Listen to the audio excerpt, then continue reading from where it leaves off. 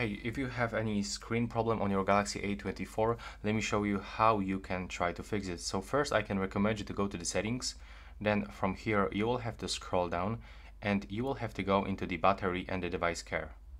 Now from here I can recommend you to go to the diagnostics, open it, and now go into the phone diagnostics. From here just scroll down and locate the display.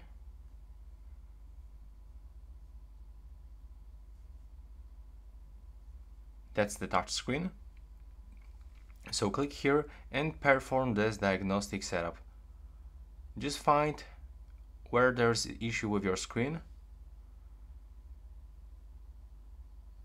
As you can see, in my case, almost everything works fine. But if you have this issue that you sometimes touch the screen and it feels like you touch the screen, but on the phone nothing is happening. So there's the chance that you have low screen sensitivity setup. So I will recommend you to go into the display section.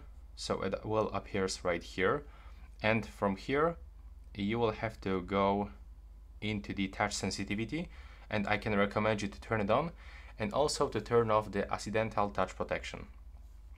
And now you can try if your touch screen is working properly. And if it doesn't help you, so I will recommend you to perform the hard reset. And if you still have any issue with the screen, I can recommend you to use the device warranty, because there's like no any other things to fix it. And right now, please subscribe to my channel. Bye bye.